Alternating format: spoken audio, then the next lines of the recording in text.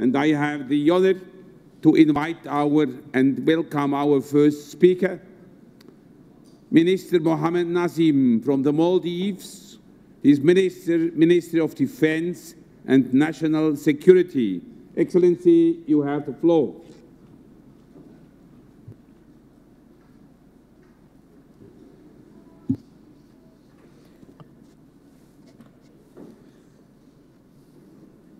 Bismillahirrahmanirrahim. Excellencies, distinguished delegates, ladies and gentlemen. Let me first of all acknowledge and thank UNISDR for arranging this global event. I am honored to be present here with all of you to learn from your experience and to share perspectives from the people and the government of Maldives in implementing disaster risk reduction actions. Let me begin with a brief background of the Maldives. The Maldives is a low-lying island state at the heart of the Indian Ocean and consists of 1,200 small islands sparsely distributed across the ocean. We are just a meter above the sea level and depend heavily on tourism for our sustenance. Therefore, the country is highly susceptible to the effects of global climate change and natural and man-made disasters. The Maldives is extremely vulnerable to earthquakes, tropical cyclones, storms, thunderstorms, heavy rainfall, and droughts. Floods induced by the heavy rainfall or storm surges have become everyday occurrence in the Maldives. The frequency and the severity of the extreme weather events experienced by our people have dramatically increased in the past few years and is expected to increase as atmospheric carbon dioxide surpasses 400 parts per million. This can threaten the very existence of the Maldives. Excellencies, ladies and gentlemen, little has been done so far at the global level to address the issues faced by the Maldives and other small island states. Maintaining the status quo is not good enough for us as we meet here today in the global platform. I would like to request your assistance to break this cycle of business as usual. The dangers faced by the vulnerable countries like the Maldives today will be faced by everybody tomorrow.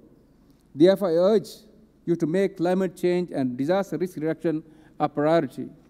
As we have come together to agree upon a common set of actions, I strongly believe that the countries such as Maldives should be given an equal voice on the international platform.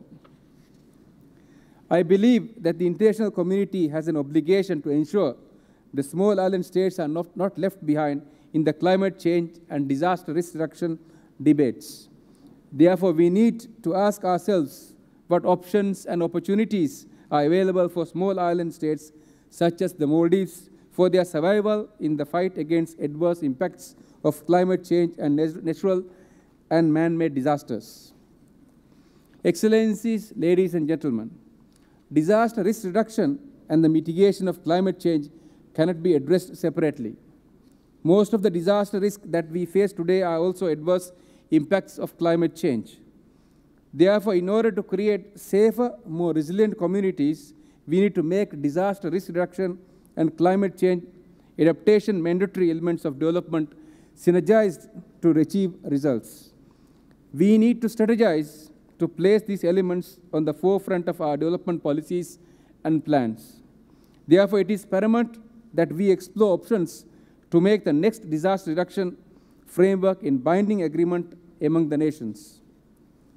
Excellencies, ladies and gentlemen, as we all know, disasters do not discriminate. To Maldives, this poses the challenge of uniformly building resilience in our dispersed and adverse communities. We commit to invest at the grassroots to build the capacity of the Maldivian community to understand risk and hazards, to implement risk reduction measures, and to respond and prepare for the possible contingencies.